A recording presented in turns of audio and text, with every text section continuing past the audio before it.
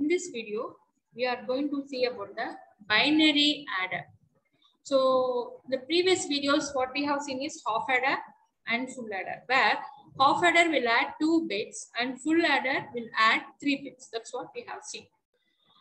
It is not just adding of 2 bit, 3 bit is enough.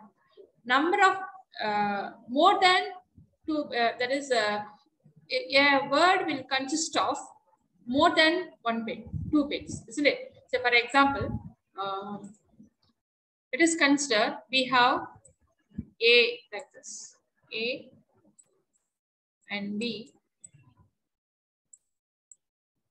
Say we have values like this.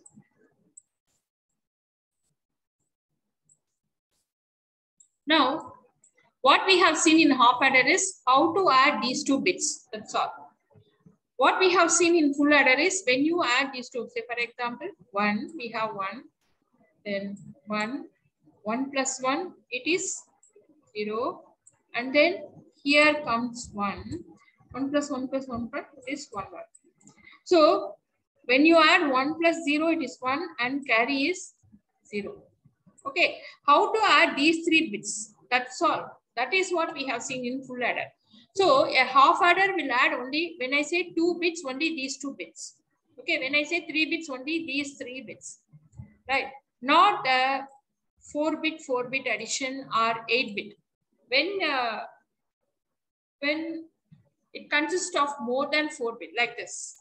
Okay. And then say A consists of 4 bits and B consists of 4 bits. Sometimes A will consist of 8 bits, 16 bits, and B also consists of respective 8 bits and 16 bits. How to add them simultaneously, parallelly?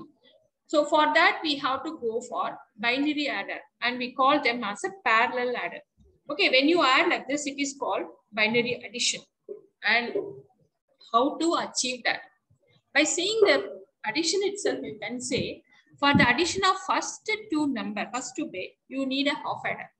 After that, you will be having carry. Whether it is 1 or a 0, that is a carry. So here, from here on, you have 3-bit addition. So for all these things, you need a full adder. So 1 half adder and 3 full adder, right? That is what needed. But in this picture, what we have done is we have used all the thing as full adder. Instead of full adder, you can have a half adder here. So for example, here, if you take this, say 1, let me take this example itself, 1, 1, 1 and 1, where this is nothing but A0. Okay, bit, 0th bit. And this is A1. And this is A2. And this is A3. Follow. Same way, when you write this 0, 0, 1, 1, this is B0, B1, B2 and B3 respective position. So that is what we are passing here. A0 and B0 we are passing here. So that the first full adder will add us. Naturally, it has 3 inputs. Okay, Cin is the 3rd input.